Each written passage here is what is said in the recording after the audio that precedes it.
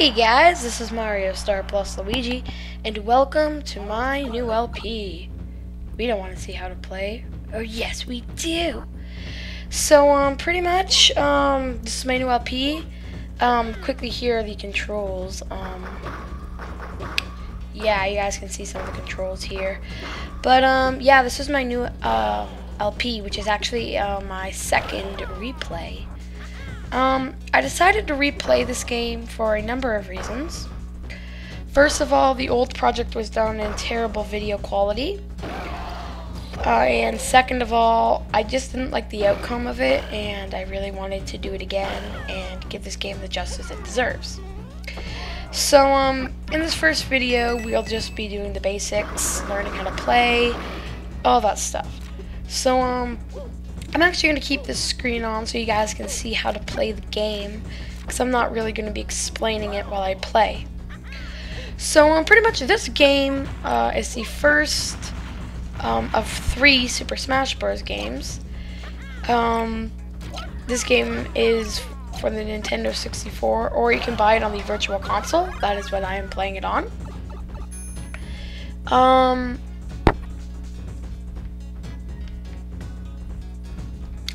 Okay, we've learned how to play then. Yeah, so there are 12 characters, 12 Nintendo favorites, and as you can see, there are 4 options right at the bat. 1-player mode, which is 1 player obviously, versus mode, which is up to 4 players, options and data.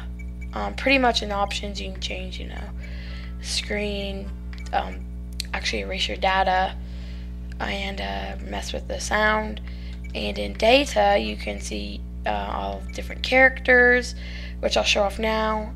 Mario, Luigi, Mario, Luigi, DK, Link, Samus, Yoshi, Kirby, Fox, Pikachu, Jigglypuff, Captain Falcon, Ness, and yeah, those are all the characters in this game. And you can see some verse records if you'd like. No need for that.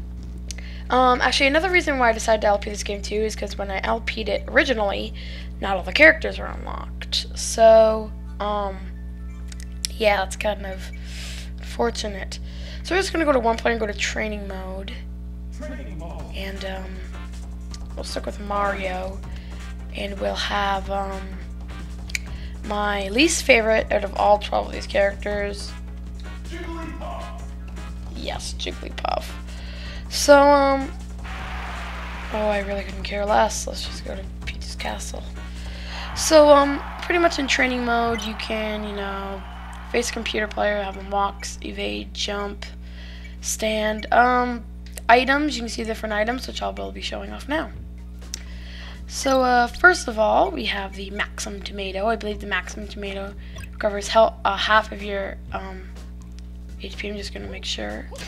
So I have, I guess half of 1 isn't anything. So if I have 2 taken away, it either takes away half, or I'll just see. I think it's 50. The heart, I believe, restores all of your HP. Sorry if I get some of these wrong. I'm not 100% sure of everything. The star will make you invincible for a short period of time. The beam sword, you use attack with it. By the way, to pick up items, you press the A button. And if you hold A, you click A, you can attack them. If you hold A and to the left or right on the control pad, you can do a wind up. To throw away an item, you click the Z button. Next we have the home run bat. Oh, I didn't want you, I wanted you. Now the home run bat is really good. Just hitting them normally is alright. And if you wind up and actually hit him, it's an automatic KO. Next is the fan. The fan is my least favorite item, I'd have to say.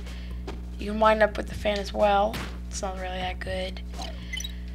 Next we have the Star Rod. One of my favorites. I love the Star Rod. The Star Rod, I think it's from Kirby is what they're trying to get at. It is also in Paper Mario, which I just finished yesterday.